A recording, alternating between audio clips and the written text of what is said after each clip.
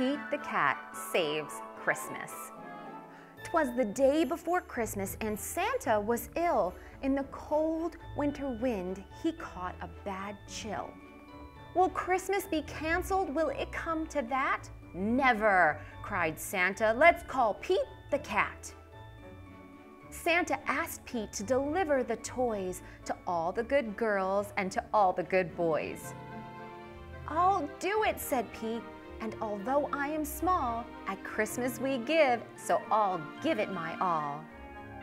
Give it your all, give it your all, at Christmas we give, so give it your all. Pete jumped in his minibus and started to roll. Road trip, called Pete. First stop, the North Pole. The reindeer were waiting to give Pete a tow, so he packed up the presents and told them to go. Then the minibus flew just like in a movie.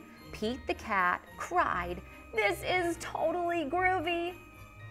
I can do it, said Pete, and although I am small, at Christmas we give, so I'll give it my all.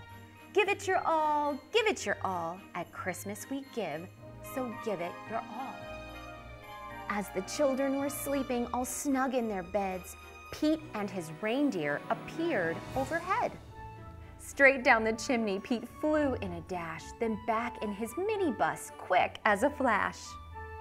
Each time he delivered a holiday gift, he crossed off a name written on Santa's list. Santa's list was so big and Pete felt so small, but at Christmas we give, so he gave it his all. Give it your all, give it your all, at Christmas we give, so give it your all. At the very last minute, they reached the last house. Pete dashed in and out, just as quiet as a mouse.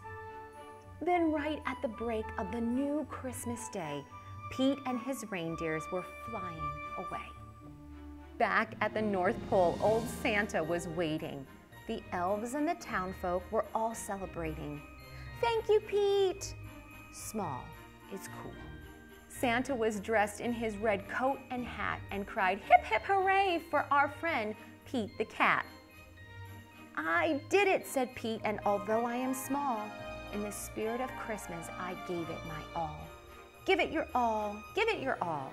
At Christmas we give, so give it your all.